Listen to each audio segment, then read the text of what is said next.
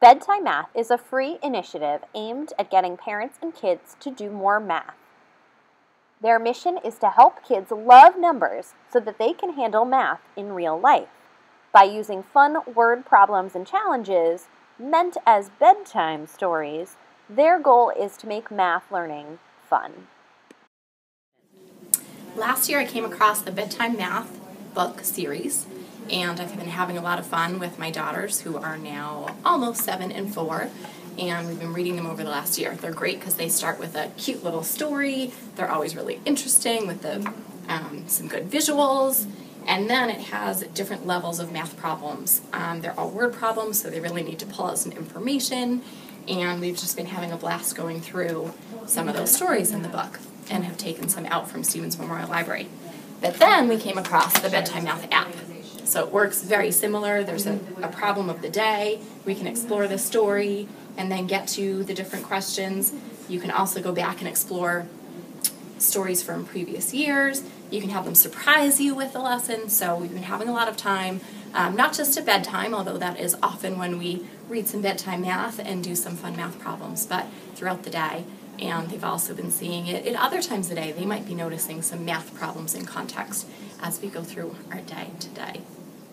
So what is Bedtime Math? As Kara mentioned, it's a book series, but it's also a fun free app for parents to download. There's a wacky new problem each day for 3 different age levels. Bedtime Math is recommended for kids ages 3 to 9. There are no logins and, most importantly, no scores. Kids are just excited to be trying out different math problems. Not only does Bedtime Math promote math, but it also promotes literacy.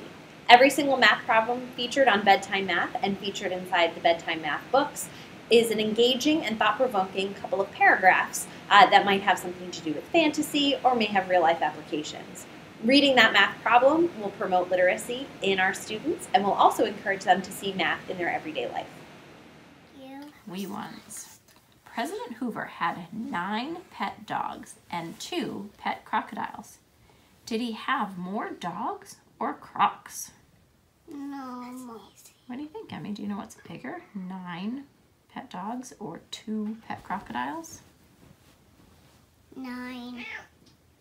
What do you think? Do you agree, Zoe? Okay, press the star. Now, in addition to the app, we've mentioned that there are some books that are available through Bedtime Math. The Stevens Memorial Library owns almost all of those books, so parents are welcome to take use of that resource. Additionally, the Stevens Memorial Library hosts a Crazy Eights Math Club on Thursdays that is affiliated with the Bedtime Math program. So even if you have parents that aren't able to download the app, not to worry. There's still lots of bedtime math to be had here in North Andover.